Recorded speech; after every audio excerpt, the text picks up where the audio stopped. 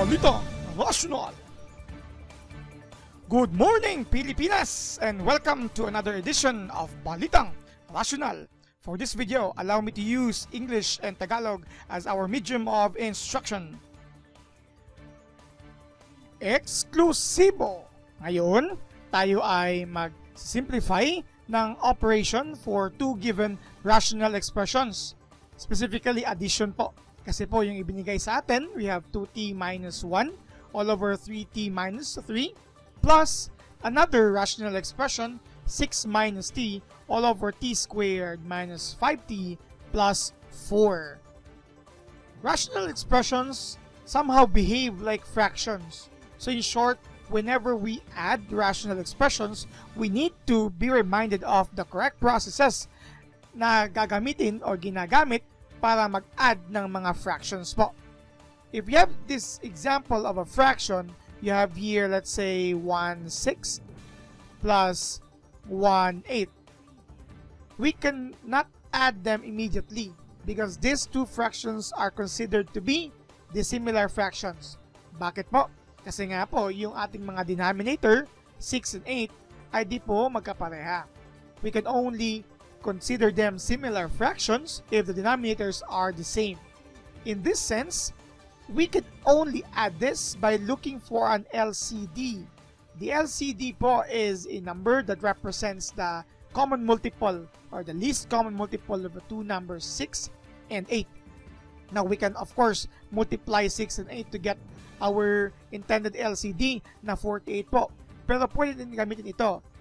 We have 2 times 3 for our 6, and for our 8 is pwede din po yung 2 times 4. Now both of our denominators has 2, so we just simply use 1, 2 here, and then we simply place the remaining coefficients of 3 and 4. This means the LCD po ng ating 1/6 and 1/8 is not 48. It's still possible to use 48, but since LCD po means least, so the next value is 2 times 3 times 4, which is 24. So ito po yung concept na gagamitin natin dito sa pag-simplify ng or paghahanap ng sum ng dalawang rational expressions. Kasi we cannot add them immediately because their denominators are not the same. But we can do it like this. If we are going to express the denominator of our first rational expression as a factor of 3, because we can use factoring here, specifically common monomial factoring, ilalabas natin po yung 3. Yung mangyayari sa ating 3t is just t, and then minus, instead of 3, 1. Ito po yung factor ng denominator ng unang rational expression. Yung pangalawang rational expression natin po, specifically on its denominator, it's a quadratic trinomial. So we can use here the AC way. So A, C, which means we can use this by factoring quadratic trinomial. Our A is 1, the coefficient of our first expression here. Our C is 4, which will give us a result of 4. Now looking for the factors of 4, we have 1 and 4. We also have negative 1 and negative 4. Pwede din po yung 2 times 2 and negative 2 times negative 2. Notice here that we are reviewing as well the factoring concepts because we need to do this to look for the LCD of rational expressions. Now among these 4 factors, if we are going to add them, okay, 4 pairs of factors rather, which of this pair of factors will result to negative 5, the middle coefficient of our quadratic trinomial? And it's actually this one here. So the factor of our denominator for our second rational expression is a pair of binomials where we take the square root of the first term t,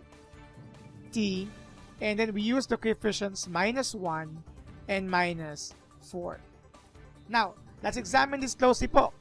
Bakit po ginagawa natin ito? Kasi nga po katulad ng kanina, yung 6 at 8 natin, pwede po 48. Pero, since we can establish or express 6 by 2 times 3 and 8 as 2 times 4, and yung 2 po ay lumabas na, we can only use 1, 2 because we're talking about least, and we place the remaining 3 and 4 as our LCD. Dito po may t minus 1 and t minus 1 din dito. This means that the LCD of this, or the result, the LCD of the result when we add these two trinomial expressions, or rather rational expressions, is the result of 3 times t minus 1 times t minus 4. We only placed 1 t minus 1 kasi it repeats already. So, when we continue this, let's refer to this example. This is our least common denominator as mentioned, which will result to, let me place it a little bit lower, okay, 24 rather. So, ang next na gagawin dito is ito, 24 divided by 6, that's 4. That's your multiplier to your first numerator, which is 1. Now, 24 divided by 8 is 3. That's your second multiplier to your second numerator. And then since it's addition, we use it like this. So same concept po. This entire LCD divided by this denominator which has these factors, yung matitira lang po when we divide these 3 factors by this is only t minus 4. That's our multiplier to our numerator, and since they are both binomial expressions, please do not forget to use parentheses. So we have here 2t minus 1. Yun po ang mangyayari sa ating first numerator. Kagaya na nangyari dito, 4 times 1. Kasi yung 4 is a result po when dividing 24 by 6. And then since it's 1 here, if this is 7, this is also 7 here. So it looks like that. Now for our second rational expression, this to be divided by t squared minus 5t plus 4 rather, which is this expression. Mawawala po yung t minus 1 at t minus 4. Yung matitira is only 3. So that's the multiplier 3 times 6 minus t. And don't forget po yung operations separating them. Addition, so yung ilalagay natin dito. So let's try to simplify now our numerator. We have 2 binomial expressions here, so use your FOIL method. T times 2t is 2t squared. Negative 4 times 2t is negative 8t. Okay? T times negative 1 is negative t. So negative 8t, then negative 1. So you have minus 9t. Next, negative 4 times negative 1. We have here positive 4. That's for the result of the first operation. Now, plus 3 times 6 is 18. 3 times negative t is negative 3t. All over your entire denominator, 3, t minus 1, and then t minus 4. Now, let's simplify the entire numerator. So you have 2t squared.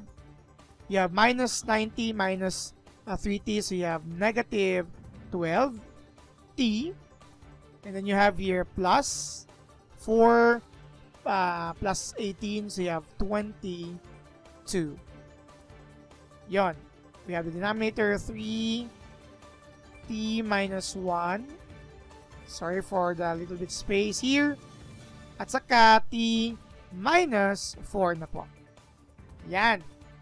So, this should be our answer, but let's examine it further if we can still simplify. Okay? I'm talking about this here. When we took out 2, you will have your expression to be only t squared minus 60 now. Okay? And yung 22 natin magiging 11. Okay? Why are we doing this? Baka kasi, this one here is still factorable. Baka yung isa sa kanilang factor is t minus 1 and t minus 4, to which we could still cancel out. But when looking at this one here, your AC way is 11. Yung factor ng 11 is just 1 and 11, also negative 1 and negative 11. None of those two pairs could result to negative 6. This means this is already our final result. So, our final result for the sum of our Two rational expressions here is 2t squared minus 12t plus 22 all over 3 times t minus 1 times t minus 4. You can still multiply the denominators, but just for the essence of representing the result, this is already okay. Lester Lou Sigumpan, nagbabalita for Balitang Rational. Huwag kalimutang mag-subscribe, i-like at i-share ang video ito. Maraming salamat!